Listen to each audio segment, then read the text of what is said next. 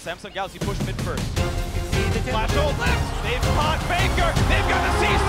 The mid laner is down. What's up, everyone? Zirene here.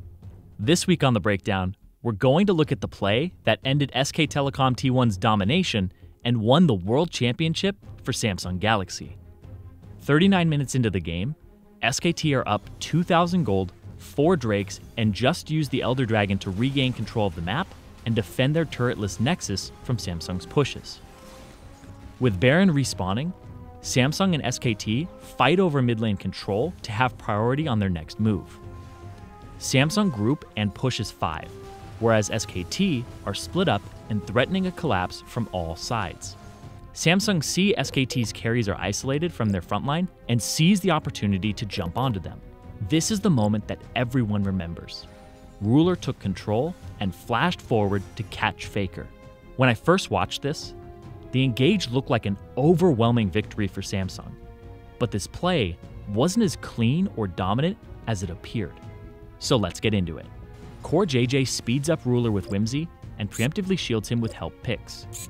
Ruler then casts Chain of Corruption and Flash to root Faker. Samsung are ready for the ulti to land as Ambition and Cuvee throw follow-up CC, resulting in Faker's 2,350 health being deleted in just 1.5 seconds.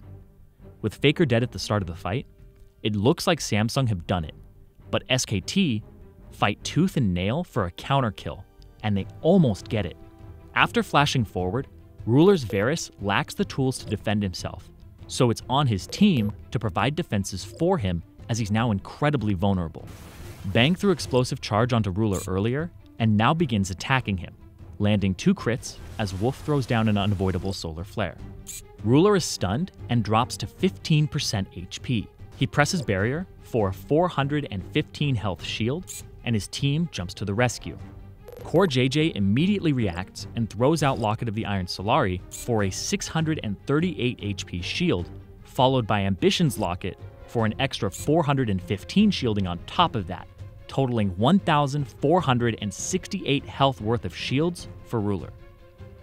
Core JJ then adds his heal in, giving Ruler 360 more health.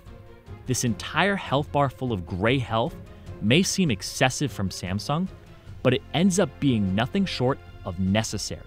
Bang lands another basic attack and casts Buster Shot with a final crit flying towards Ruler, which activates his explosive charge, bursting through all of the shielding and healing from Samsung and leaving Ruler with just 145 health. Ruler survives and ends up knocked back into a safe position next to Blank's Gragas, who has no body slam, and Wolf's Leona, who has no Zenith Blade. Without ample threat or gap closers to finish off Ruler, he begins to basic attack Blank to heal up and zone him out of the fight as Core JJ throws a Wild Growth onto Ruler for good measure.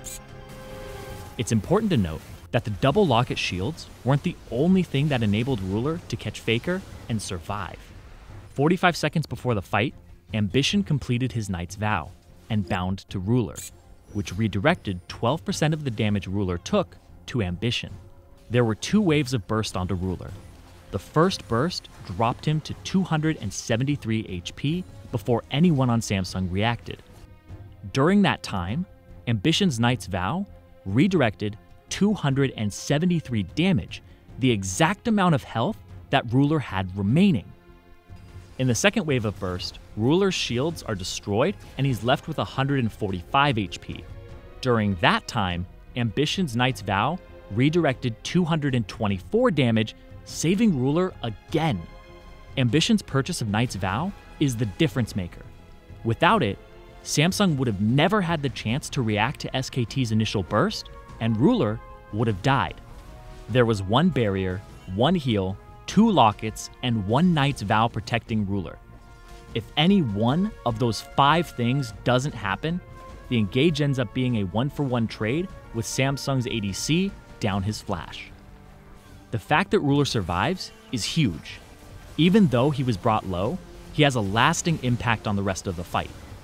He's able to force Blank away and prevent him from reinforcing his team, as well as threatening the area that Samsung used later to retreat from Bang and Huni. He also applies grievous wounds to Huni, cutting what ends up being a massive heal from Subjugate and greatly weakening Huni's presence in the latter half of the fight.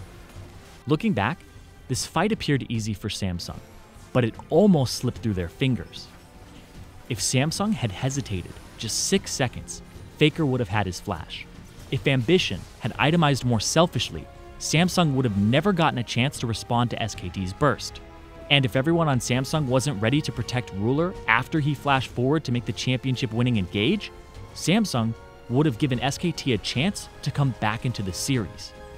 I think Cuvée said it best when asked in the post-match press conference about how it feels to be the best top laner in the world.